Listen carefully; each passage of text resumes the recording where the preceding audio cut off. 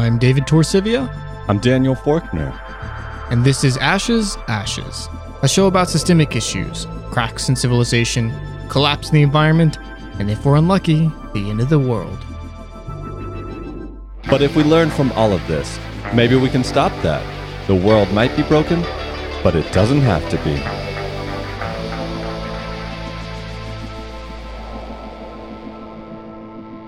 David, here we are for another chat show. How about it? We're actually in person right now. Oh, in person. That's pretty cool. Yeah. Normally you are in New York. I am in Atlanta, but not today. This time we decided to have the most expensive, in terms of carbon emissions, episode ever. So, right, because we met in El Paso a few days ago. Mm-hmm. Did a little bit of adventuring there, and then we took a long drive today. Woke up early, drove near the border, ended up in Tucson, Arizona. Mm-hmm. And Daniel says the word adventuring, but it's actually just been a lot of work. Yeah.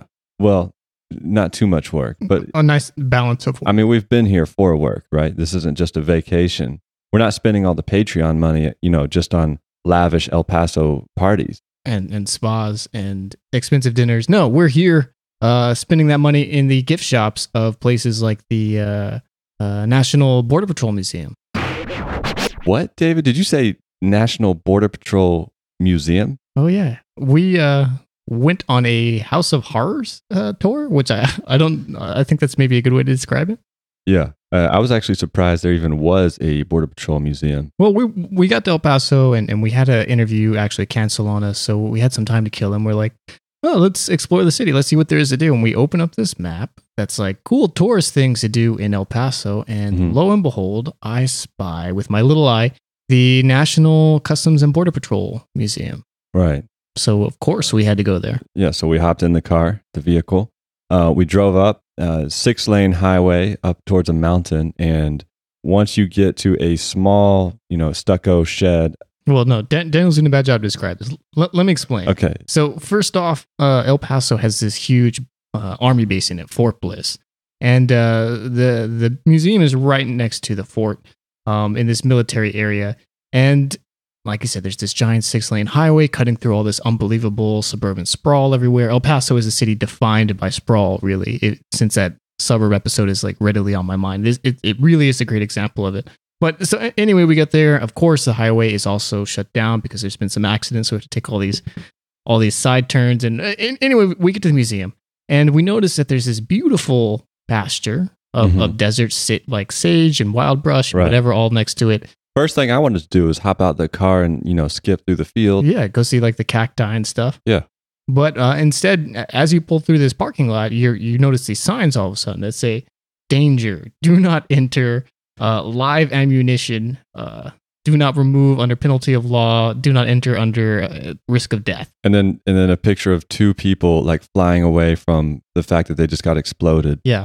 So first off, to set the scene here, like Daniel mentioned, there's this horrible, just rectangular stucco building with no discerning features. And you drive in and you're in this unbelievably empty parking lot because only fucking weirdos go to the Border Patrol Museum to begin with. And then this museum and this parking lot is set in the middle of this live fire testing zone. I guess it's not operational anymore, but it's still filled with like unexploded ammunition. Yeah. So you can't walk out of the parking lot or you risk being blown up or prosecuted or whatever. And it really sets the tone for the rest of the museum. Mm-hmm. Then you walk up to the front door and it's this like very uninviting door. It's like this metal door with no window and it looks like it's locked and you're like, okay, I guess I'll go in. And you reach for it, not even knowing if the door is going to open at all. We pull it open and here we are in this House of Horrors. Right. Of course, the man asks us to sign the visitor log. But how would you say the museum's kind of divided into 3 sections? You have the left side, you have all the Border Patrol, like historical vehicles. Well, and also spoils of war. So like some of their asset forfeiture goods are stationed over there. But then on the right side, you have the history of the Border Patrol. You have some mannequins featuring some of the different uniforms that they've worn throughout the years. You have a bunch of artwork that has been submitted celebrating Border Patrol. What was the funniest piece of art you saw, David? Oh, man. So this whole museum was just covered in art. And I guess some of it was painted by former Border Control guards. I think others were just people inspired by Border Patrol, which there was a strange amount of people who just like seemed really into Border Patrol in El Paso and in this museum as well. But oh man, some of these sketches, there were a couple in particular. One of them was called something like The Empty Water Jug, and it was a painting of a immigrant, presumably a Mexican, lying under this tree trying to find some shade with this poured out water jug next to it, like I guess dying because some Border Patrol agents came and emptied the jug. And some Border Patrol agent was like, you know what, this is like a cool scene to paint, so I think I'll do that, and then donate it to the museum. And so that was on the wall. There was this horrible poem, which I think you look like you want to read some of this poem. Well, I'm looking it up, but I just came across one of the artwork that you shared with me. This is my favorite. It's called Tracker's Heritage, and it depicts a Border Patrol agent kneeling down on the ground with a cowboy hat, looking at some tracks. You know, he's tracking somebody. And in the clouds is the faces or the spirits of a former Border Control officer and then a Native American who's like reaching out of the clouds with his spirit arm to rest his finger on the shoulder of the kneeling down Border Patrol, transmuting his tracking ability to this Border Patrol agent to help him find, the illegal alien crossing the desert. I mean, the entire museum was filled with these like weird tone deaf things. I made a giant Twitter thread, and we'll link that as well as some of the pictures from this museum on the website. So please check those out because there's no way I can put this stuff into words. It was such a weird place. Daniel and I were the only ones there, unsurprisingly, except for this strange man who showed up just to buy things at the gift store, I guess. And he took like 30 minutes taking pictures of Border Patrol stuff before he finally decided on a t-shirt.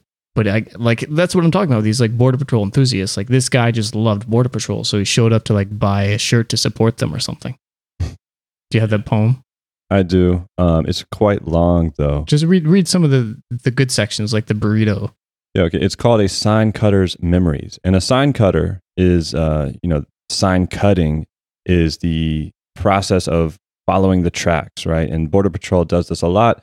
They have these dirt roads that follow not just the border, but also alongside the main strip of asphalt roads.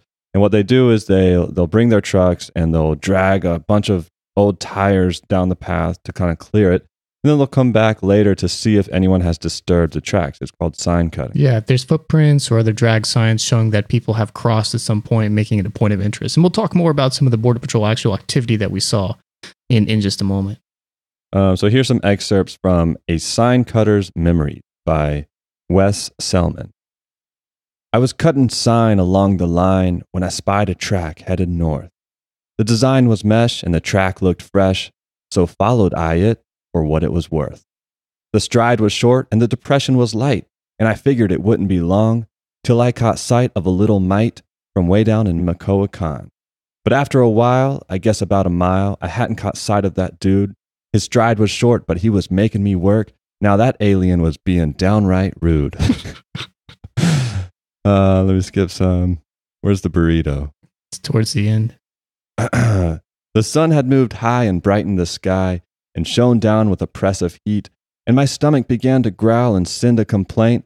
It was telling me it was time to eat. So I found a tree that offered some shade, and that's where I parked my Jeep. Then I broke out a burrito of tortilla and beans and ravenously began to eat.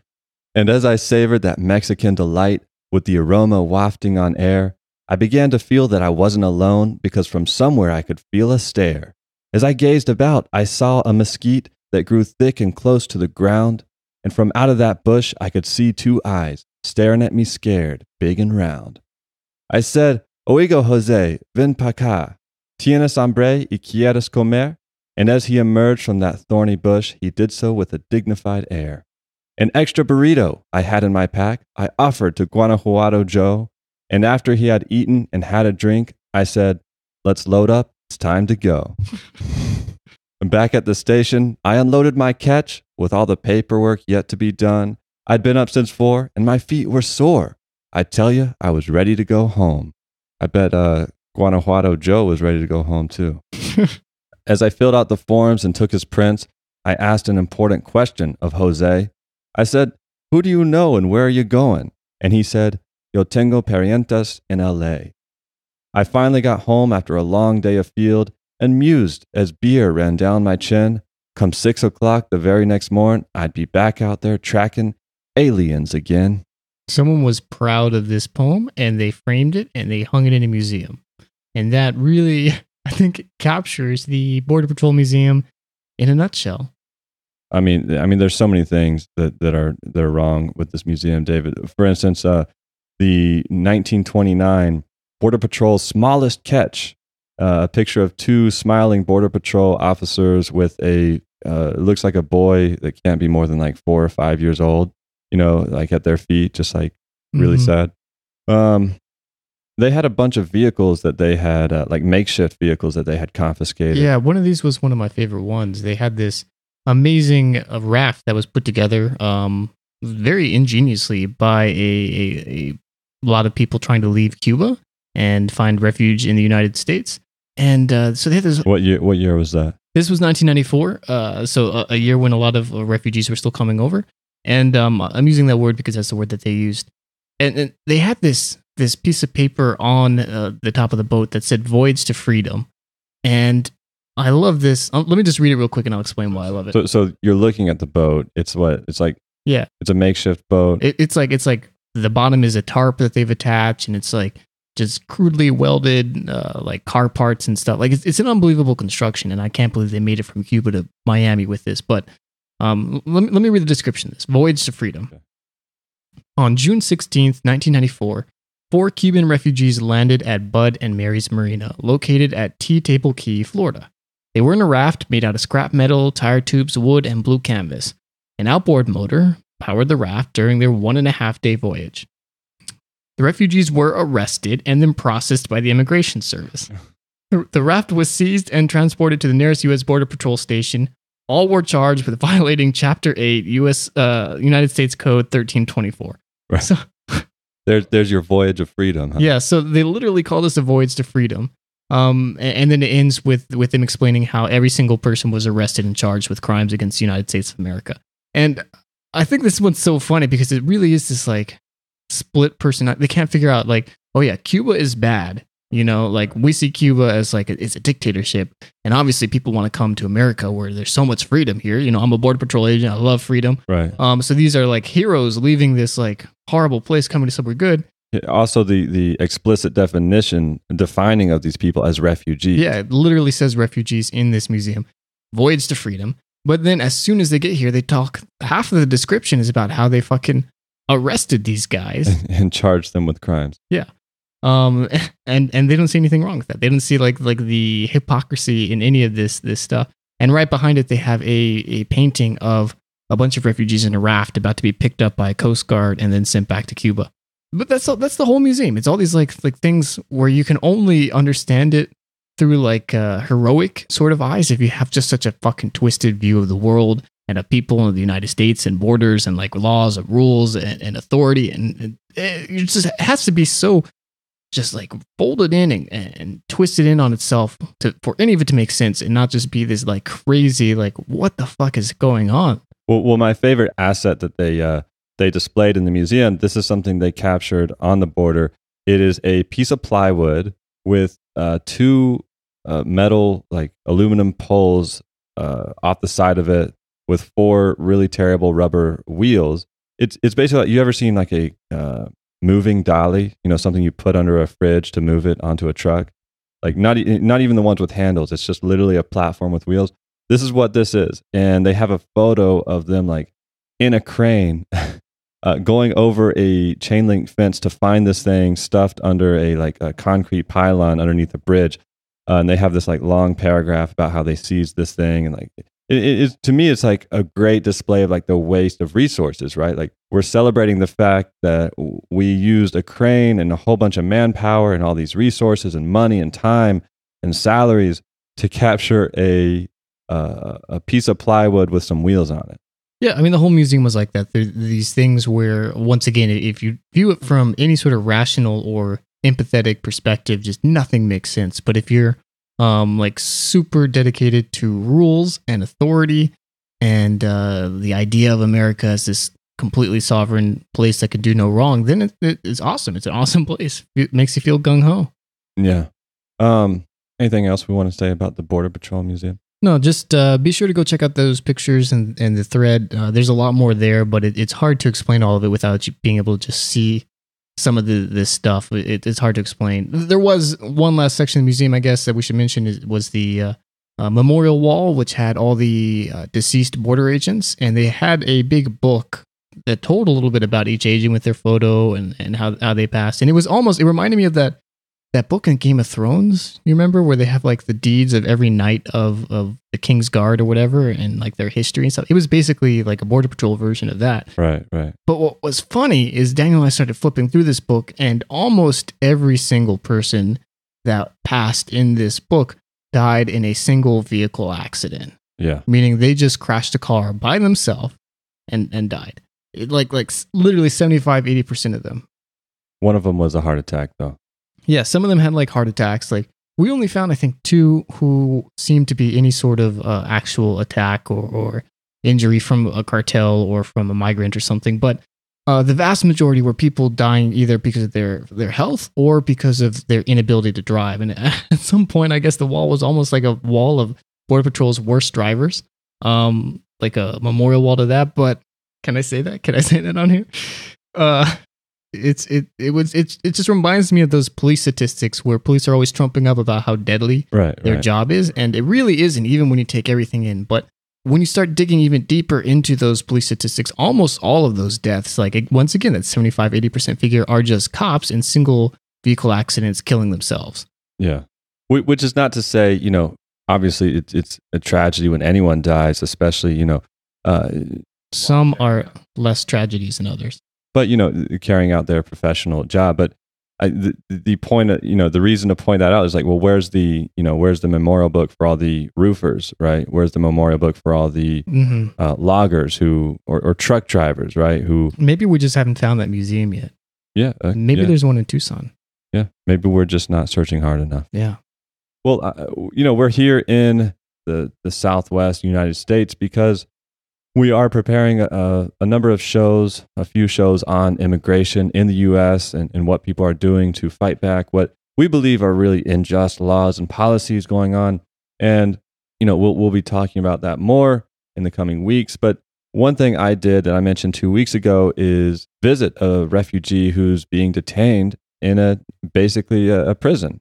These are all over the country. Many people don't realize all the attention when it comes to people who are crossing the border is at the border, but people don't stay on the border very long when they get picked up by Customs and Border Protection or Border Patrol or ICE or whatever. Usually they're held for a couple of days and then they're shipped off to another facility somewhere in the United States. It could be New York, it could be Kentucky, North Carolina, California, right? There are a huge number of these facilities, and we will put a map of them on the website if you're interested in seeing, which ones are close by you. Right. Now, 70% or more of these facilities are privately constructed, privately managed, which is in contrast to just, 1% of federal prisons are private. So this is a big contrast to that. And, I've trying to figure out who decides like where they're sent, like what is the system? And it appears to be that it's really just the federal government has contracts with these private corporations. CoreCivic is the main one, which used to be Corrections Corporation of America, something like that, CCA. It's now called CoreCivic. And so the federal government has contracts with all these private prisons to keep a certain number of beds filled with migrants, refugees, those seeking asylum. And one of those detention facilities is in Georgia, Stewart Detention Facility. It's the largest facility in the Southeast. It used to be the largest in the country, privately run by CoreCivic. And so I wanted to visit someone in this facility. So I found a local nonprofit organization that organizes visitations. And if you want to do that yourself, I want you to go to freedomforimmigrants.org, find their visitation network, and you can choose your state and find the organizations that are local to you who are organizing visitations to the facilities that might be in your own backyard or just a couple hours away. And before you do that, go to freedomforimmigrants.org and find their visitor volunteer resources page. And there's a document there that kind of explains not just the history of some of these concentration camps, but how to prepare yourself and your group before you go and how to interact with someone who's detained to maximize the way you can benefit them. And if that's not enough, you can find some more resources at detentionwatchnetwork.org. They have a membership directory site where you can find all the organizations in your state who are working not just to do visitations, but also advocate for those who are being detained. These are legal groups, all kinds of different groups. But anyway, so I went to Stewart Detention Facility with my girlfriend, and sorry, everyone, Daniel is taken. I'm sure no one is disappointed to hear that. Keep going. And it was a great experience. It was equal parts heartbreaking, but also really inspiring. You know, there was a one person who organized it who has kind of inspiring background to me. He came from management consulting. At one point, looked at his life, looked at what's going on in the world, and said, "I don't need to be doing what I'm doing. I need to be, in the field helping to combat the injustice going on." So he really started organizing some of these groups and taking a part in this organization. We met a ton of great people in this process. And so real quick, I'll just talk about the experience. First of all, Stewart Detention Facility is in Lumpkin, Georgia. And if you haven't heard of that, it's because it's in the middle of nowhere. Lumpkin, Georgia, David, is so small, it does not even have its own postal service. Like, there are houses, but there's no mailboxes. Is there a central lump? I assume that there's a postal service like somewhere where they can go, maybe like... No, not a postal service, like a lump. It's Lumpkin. Where's the lump? It's Stewart Detention Facility is the lump. It's the cancer. Yeah, it's the cancer. It's a tumor. It actually wasn't named Lumpkin until after the facility came. Yeah, before it was called Awesomeville. Yeah. Well, and this is what these private corporations do. They find these towns in the middle of nowhere, these rural, countrysides, and they say, hey, let us build this massive facility. We're going to bring jobs. But then what we find out is that no one in Lumpkin actually gets employed at this facility. A lot of the guards are, having to commute from like Columbus, Georgia, which is like 45 minutes away, or other cities. And then most of the labor that's done inside the facility is actually done by the detainees themselves, who get paid about $1 a day, sometimes $4 if they're lucky, depending on the work. So, they're the ones that are doing all the labor. So it's really a myth that the corporations are bringing this economic activity. But so anyway, we pull up to the detention facility, and first thing you notice is the barbed wire everywhere.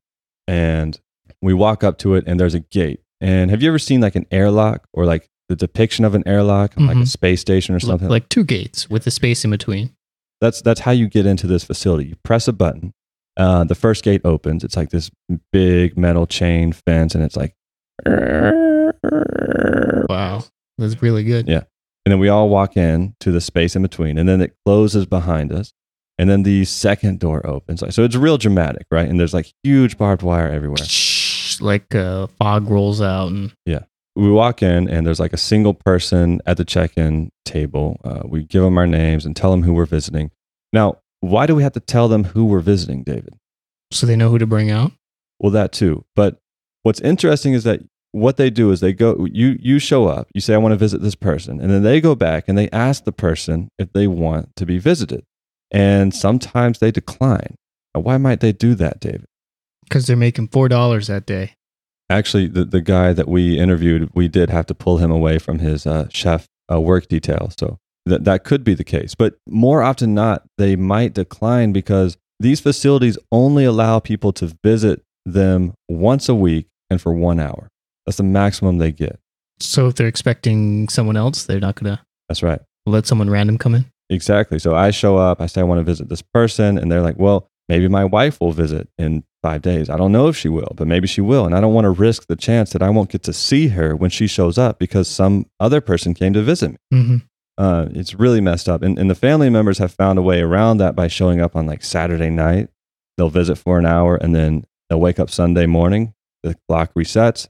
They go visit their family member, and then they'll wait 2 weeks to come back. Mm. It's crazy. Can you imagine 1 hour once a week? That's crazy. So anyway, the guy we visited, he did come. We walk back there, blah, blah, blah. And it's a glass window. And on one side he sits, and on the other side we sit. And there's a telephone on his side and a telephone on our side. Mm-hmm. So, I mean, just like the kinds of things you see in movies when there's like somebody who murdered like 10 people is talking to like the reporter or whatever. Oh, yeah. This is the crazy part to me because, again, this is something we'll talk about in the immigration, but none of these people, or most of them, have not committed crime. Well, not a crime that you would say or I would say, but as far as the United States would say, like, you're here and you're not supposed to be, that's a crime. You're going to jail. No, but not even. Because again, it's not a crime to show up on the border and seek asylum, which is what all these people are doing. Right. And so he has no crime. He has no crime that's been charged against him, but he's been sitting in this facility for 9 months. Okay. In addition to the facility he sat in Mississippi, basically waiting for a judge to tell him whether he's going to be deported or if he's going to be granted asylum. But he's treated like a prisoner this whole time anyway. 1 hour a week. Yeah. That's all you can be visited. Mm-hmm. That's pretty prison-like. $1 a day to cook all the food. Well, this is kind of funny. And in the middle of nowhere. well, the funny thing to me is that this is The barbed wire. okay. Yeah, this is a correctional facility, right? That is in the name of the company that runs it. No. Now it's Core Civic. Okay, well, Core Civic, and I guess they call it technically a detention center, but it's designed like a prison, and its prisons are supposed to be quote unquote correctional facilities, places to rehabilitate criminals back into society. But I mean, that illusion, which was never really actually stuck to in any sort of actual way, is not, they're not even pretending here. These are people who literally don't need to be rehabilitated in any way. They're just being held somewhere because there's nowhere else to go, but they're treated like a prison. The barbed wire, double gates, once a week. They're working the rest of the time, forced to work, basically. I'm sure there's punishments if they're not working. Oh, here's another thing. Well, you want to talk about punishments. So there was one guy in here who worked, didn't get paid, so went on hunger strike, sent straight to isolation, right? Worked, didn't get paid, said, that's not fair. So, okay, well, you're going to isolation. Now, the law is you can send somebody to isolation for up to 2 weeks for any cause, any reason. And it's not until about 2 weeks where they will even investigate whether or not you had cause to send them to isolation. So, just imagine what goes on in there. And I'm sure there's no recourse if they find that you didn't have any cause. I'm sure it's just an oopsie, and they're like, oopsie, they let you go. Oopsie, yeah. There's no fine. They don't put the CO who pushed them into isolation also into isolation or something. It's just a whoopsie. Yeah, just a whoopsie. And we can move on in a second here, but real quick, just the story was kind of heartbreaking to me. This is an African guy. Long story short, his life was in danger. Also, the government wanted to imprison him because of the district that he was born and raised in, which is has some colonial conflicts there with the history. So he fled his country, paid to send his wife to America. She eventually got asylum. Then he skipped over to Latin America, trying to find a place to stay. He was detained in a country there for several days. Eventually decided to come to the United States to seek refuge. And that's the end of the story. Now he's sitting in prison for close to a year now. Do you think they hold like white people from European countries in these detention centers? I'd be surprised. I would honestly be surprised. I wonder if there's any like if an Irish guy comes over and he's just like, I'd like to see Seamus, and you like get there and there's just like very red-haired Irish guy telling his like tale of woe. For some reason, something like I have some sort of sense tingling. I'm not sure what it is, but I think that there's probably not a white people in these detention centers. I can't imagine why that might be though. I'm skipping ahead here, but we just went through a checkpoint, a border control checkpoint. Oh man, we had so many border patrol experiences today in our drive, y'all. Yeah, just driving from El Paso to Tucson. We took the scenic route, to be fair. I mean, I guess we were asking for it, right? Yeah, well, we sort of intentionally decided to drive along the border. There's a Highway 9 that runs into another Highway 80. And this is sort of the border route if you're trying to drive from Texas to New Mexico to Arizona. And we saw a lot of the border. We saw the wall in all sorts of places. We saw where the wall just ends, just like literally stops, and there's nothing else there. Right. It's really funny to see this contrast where there's this massive steel slat wall, like this scar across the land, and then all of a sudden it just stops with no like geographic reason. It's just in the middle of a field. It just stops, and there's nothing. And what's Mexico and what's the United States is a stupid question because it's just these rolling hills with mountains on either side. And what do you know? It looks exactly the same, and it's beautiful. beautiful drive. I can't. If any of y'all are trying to experience some of the country, like this is a gorgeous drive. I really recommend it. The most beautiful landscape I've ever seen. Just beautiful, which makes all this even more of a shame because it was just covered in these white trucks with green stripes on the side. That is the badge of the Border Patrol. And also a lot of U.S. military positions stationed along the way as well. Yeah, a bunch of military trucks with looks like really advanced, like radar, infrared. I imagine some of them were like FLIR cameras, which are infrared cameras. I think some had dual night vision units as well. And they had these dedicated trucks. They were Army trucks operated by Army or National Guard. I guess it wasn't clear. We didn't stop to ask. And they would have these like scissor lifts basically in the back of the truck that would go up and have these thermal cameras, these night vision cameras on it to scan the border. Mm-hmm. And we saw dozens of these. Just like every so often, there'd be another truck, and we'd say another truck, and we'd yell Border Patrol and take a picture. Yeah, I was like, hey, we should start a drinking game. Every time we see a Border Patrol truck, we take a shot. No, we would have been a single vehicle accident if we had done that. We would have been in the book. There was huge stretches of our trip where it was like 70% of every vehicle we saw was a Border Patrol. Mm-hmm. At one point, we had stopped to take a little sound sample. Field recording. Yeah, do some field recordings, record some soundscapes, taking us back to episode 44, Do Not Disturb, with the legendary Bernie Krause. And we were taking that, and we had 2 Border Patrol trucks pass us and ask us like, hey, you guys doing all right? Yeah. I actually, when I was walking back from one of these, Daniel had already gotten in the car. And I was walking back, the Border Patrol guy actually stopped me, and he started asking me questions about if I'd seen X vehicle, if I had seen this thing going around. Oh, no, David.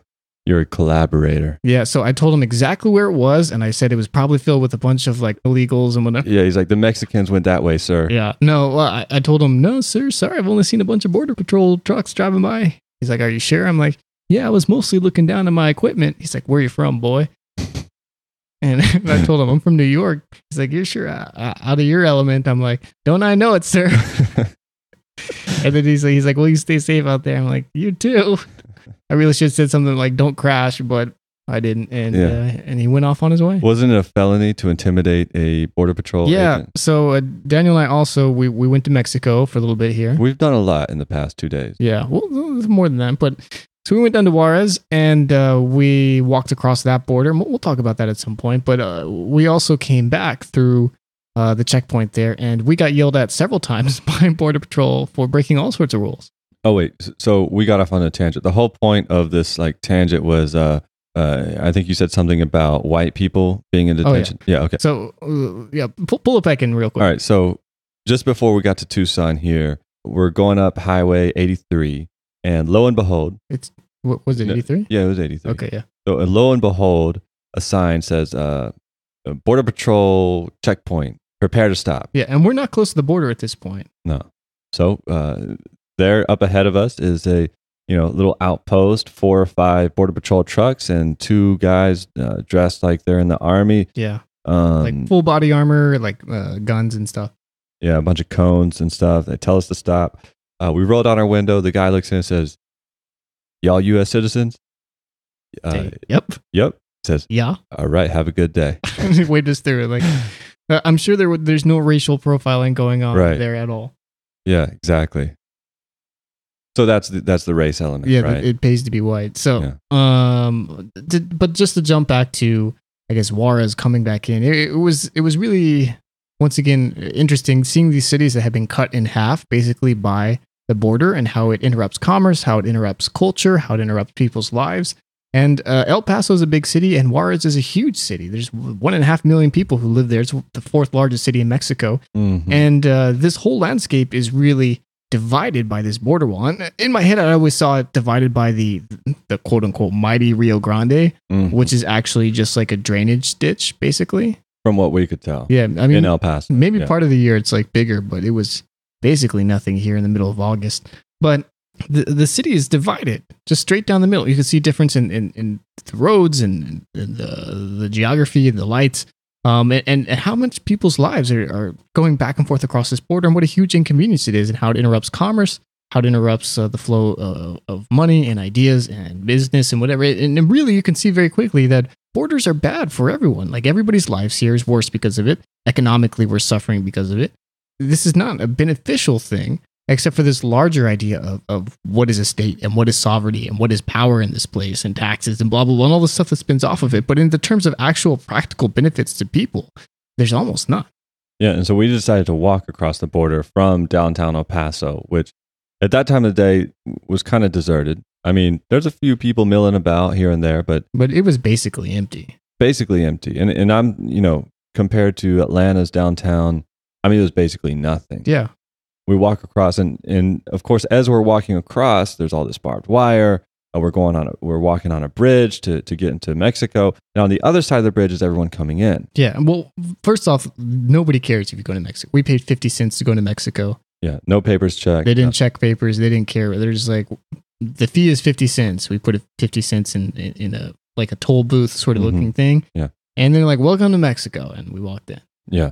And on the other side is a line of people stretching like as far as the eye can see. Mm-hmm. The whole bridge. And that kind of shocked me at first because, like you said about commerce, I mean, these are people coming to work. These are people, I don't think they're coming to shop because there's not much going on in El Paso, but this is labor. Yeah. And Juarez was very different from El Paso. So this is the same exact day, same exact time.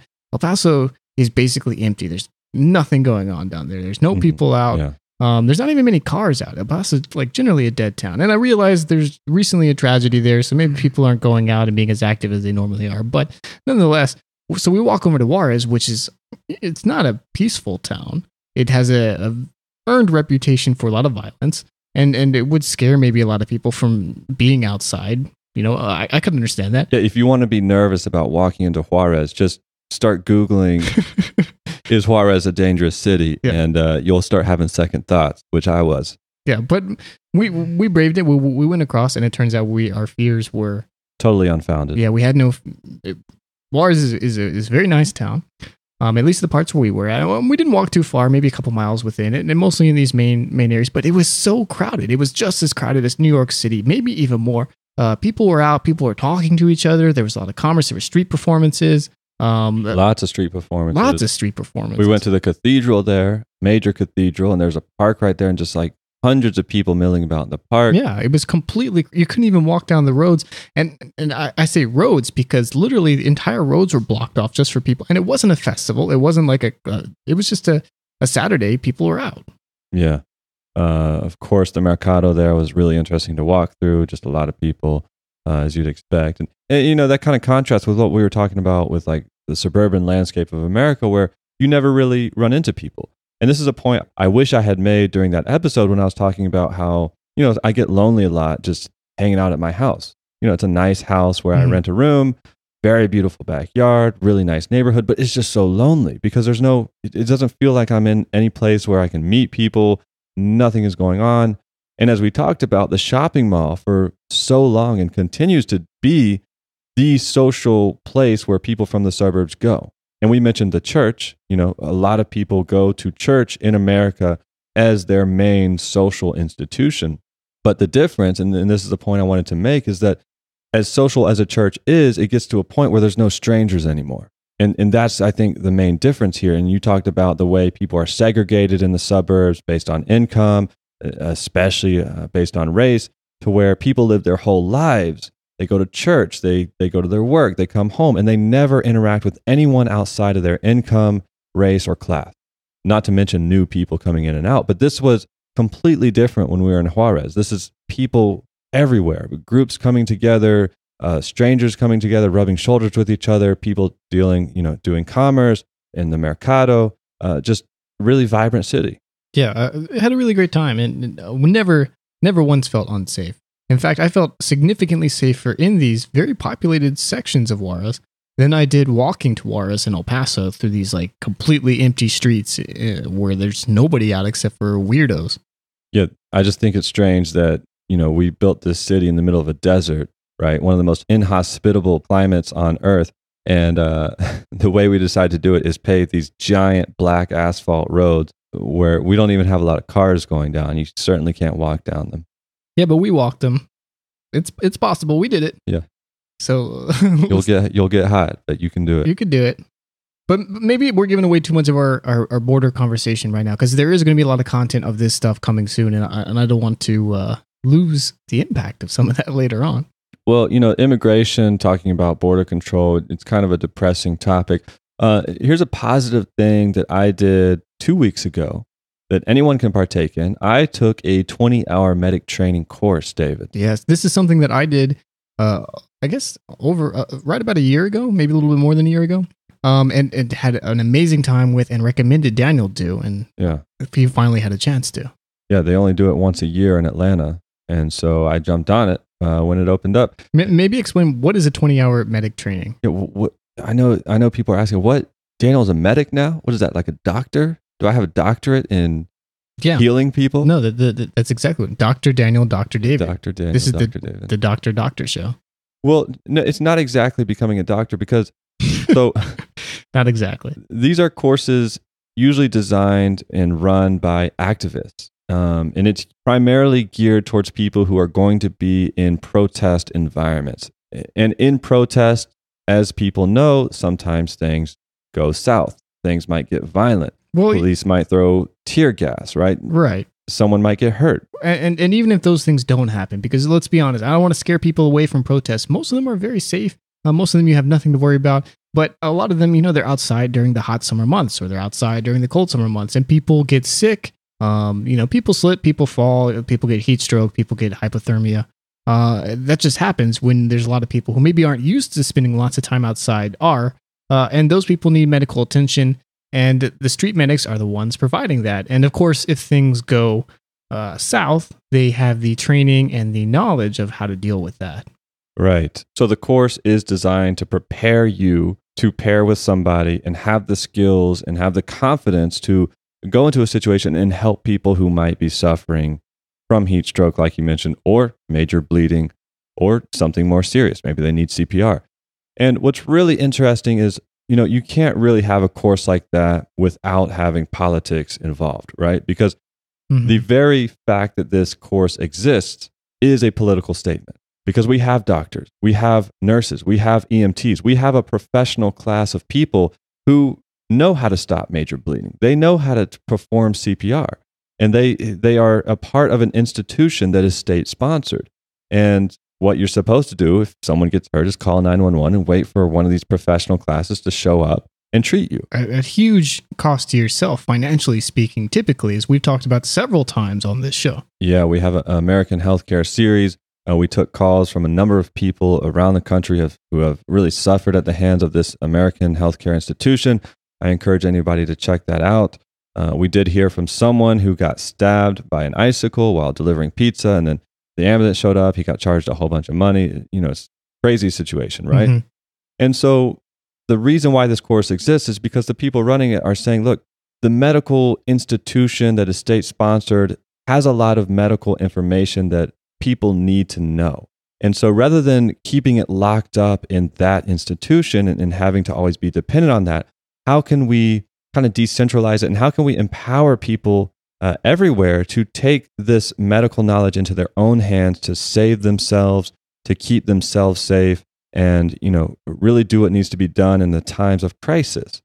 And I'll be honest, David, going into this course, I knew it was going to be run by activists. I know this is a social organization. I expected it to be run by people who are like, oh, yeah, I've been to a lot of protests, and this is like, some tips and tricks that we've learned along the way. But I was surprised to find that my instructors were professional themselves. One was a nurse at a major hospital in my area. Two were EMTs who work on ambulances every single night and have come from that profession saying, this is not right, the way we create hierarchies around medical knowledge. And one of the major things they're always coming back to, too, not just the hierarchies, but they feel like a lot of medicine lacks consent. Like you just are forced this healing onto you at all times. And so one of the major things that a street medic training teaches is to always, if possible, and of course not everyone can give consent if you're unconscious or something, but make sure you're always doing something that people want you to be doing, which so oftentimes people avoid doctors and avoid nurses and hospitals in this entire institution because they feel like they're not listened to. They're not part of this conversation that the doctor always knows best and forces things on them that they don't want. And this radical reviewing of what that relationship between the person treating someone and the patient should be like is really a cornerstone of this sort of street medic training. Yeah, and one of the most useful and practical tips that I learned that anyone listening right now should memorize is when you call 911, there are certain words that if you say them, triggers a protocol that requires police to be on the scene before any paramedic can do treatment, right? These are words like drugs. If you call 911 and tell them that someone is having an overdose or there's drugs involved, the police have to show up. But the EMT could be outside your door. They're not coming in until the police get there, however long that takes.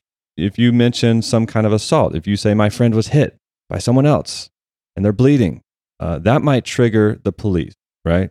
And so if you want to save time, and when you do have to call 911, get that higher care, you want to avoid those types of things. And one of the EMTs told a story about someone they had gone to treat. This was someone who was basically dying because they needed insulin. This was a diabetic situation. And because of the way the dispatch was called, the police had to be on the scene first. And the way the police responded was by breaking into this guy's home with guns drawn and basically causing a scene before paramedics were even allowed in there to save the guy's life. Crazy situation. But, overall, David, I would say I learned a lot. And I've always had this like insecurity in the back of my mind, which is I don't have a lot of medical knowledge. I took a CPR class by the Red Cross a long time ago, but I had never known how to treat major bleeding. I never knew how to do a splint or when that is necessary.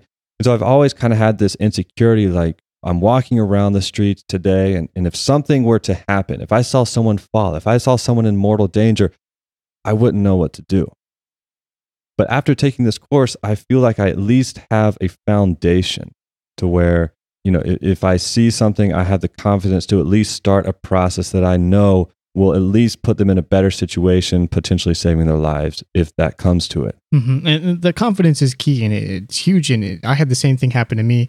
I've had situations where I was able to use some of this training. I saw, for example, a girl who got hit by a car, and I was able to rush over and help her in a way that was... You saw a girl get hit by a car? Yeah, she was crossing the street and a car hit her, which, if you live in New York, you're going to see this. So this is in New York City? Yeah. It happens all the time. But this one happened right in front of me. It happens all the time in New York. But I knew what to do. So I ran over. I was able to assist her in a proper way. I was able to get higher care that she had asked for and prep her for the EMTs and stuff when they arrived. And she eventually turned out fine, some broken bones and stuff. But the point was I knew exactly what to do at every step. And it was really, it gave me a lot of confidence while everyone else who was there and saw this also sort of stood around not knowing what to do. And that difference can, not in this situation, but in some situations can mean the difference between life and death. Right. And, we talk about climate change a lot. And one of the things I was impressed by this course is, yes, it's geared towards those in protest, but as you just demonstrated, David, these are skills that can be used anywhere in any moment's notice. And because this was run by activists, there was a lot of information on other organizing going on, other courses. And the nurse, in fact, was telling us that they were starting up a apocalypse-oriented course where, hey, we got climate change coming. There's going to be a lot more natural disasters. How do we prepare our communities? How do we prepare go bags for every family in the community to have where if something goes down, we can all evacuate as fast as possible? How can we treat somebody in the event of an emergency? How do we come together as a community to really set up a event space for treating people, for taking care of people's needs? That just really impressed me. Just the organizing going on and the knowledge being shared on how to prepare ourselves in the event of tragedy and violence or in any form. Yeah, a lot of my trainers also very similarly. Not only they call themselves action medics instead of street medics because they see it as a larger definition where they're not just working protests, but also like say when Hurricane Katrina happened, they got together, they went down to New Orleans and they were there operating as disaster response medics. They do that during these disasters all around the country. And once you have these skills and once you have a little bit of experience, it's really easy to apply them to all sorts of situations where these professional medical institutions fall short. And it turns out when you start looking at those things, there's a lot of places where that happens. Yeah. So these trainings, if you want to get involved, unfortunately, most of them, because there isn't a lot of people who are qualified to do the trainings, only happen about once a year in most major cities. They happen a lot more in your neck of the woods, don't they? No, NICAM only does about one a year. Okay. They were talking about a 6-month schedule, but because of commitments and because of time, they're set to one a year. In New York, the organization, if you want to look them up, is called NICAM, New York City Action Medics, NYCAM. They have a Facebook page, but these types of street medic collectives, which is the word you want to search, exist all around the country, and not just in the United States, but all around the world. And this 20-hour training that you undergo is respected between all these people. So if I come to Atlanta and there's an action, and I say I was 20-hour trained by NICAN, by Bob up in New York, people will recognize that, and they will allow me to run as a medic there. Daniel, if you were to come up to New York and mention your training, they would allow you to run as a medic there, or in any other major protest, G20 or anything else like that. Well, and one topic we covered in episode 73, Tear Up, Tear Down, which was the episode kind of on the history of tear gas, is the changing nature of protesting in general across the world. I mean, it's still obviously very varied, but what we've seen, I think, over the past few years, decades, is more decentralized protest, more action groups, more small group actions, right? Well, there's a lot of really interesting things going on in protest tactics and culture right now, especially in places like Hong Kong. I know people keep sending me videos of those. I think listeners do as well, so thank you for those. But a lot of these techniques are taught in these medic classes, and then we can utilize them and spread them to other people as well.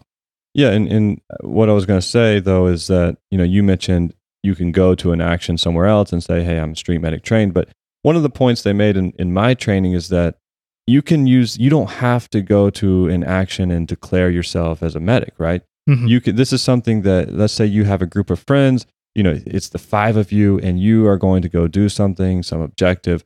Just having that medical knowledge is something that you can use as you support you and your friends in your own personal... These hypothetical situations where you and a group of crack friends go out just on a miniature protest with 4 or 5 people. Yeah, I think I see what you're saying, Daniel. Wink, wink. Hypothetical, yeah, of course. I mean, there would probably be a lot of different groups going on at the same time too, but doing different things. Yeah, I don't know what they would be doing, but it's always good to have someone with medical knowledge. Yeah, of course. Whatever you're doing. Yeah, could be on the border. Who knows? Yeah. Well, with those hypotheticals out of the way, I guess that's a lot to think about. But think about it. We hope you will. And with all these skills and knowledge, we hope you'll do something about it too. Wink. You can find more information about everything we talked about. You can find those maps. You can find these hilarious photos of this Border Patrol Museum on our website at ashesashes.org. A lot of time and research goes into making all these episodes possible, and we will never use ads to support this show. So if you like it and would like us to keep going, you, our listener, can support us by giving us a review, recommending us to a friend, discussing these topics with your family and acquaintances, or, visit us on patreon.com/ashesashescast and send us some financial support if you want. It helps us out tremendously, and we really appreciate it. We'll send you a sticker, and we actually just mailed those stickers out from El Paso. Yeah, we just mailed some stickers out. Also, we'd like to thank our associate producers, Chad Peterson and John Fitzgerald. Thank you so much. We have an email address. Oh, yeah. We have an email address. It's contact@ashesashes.org.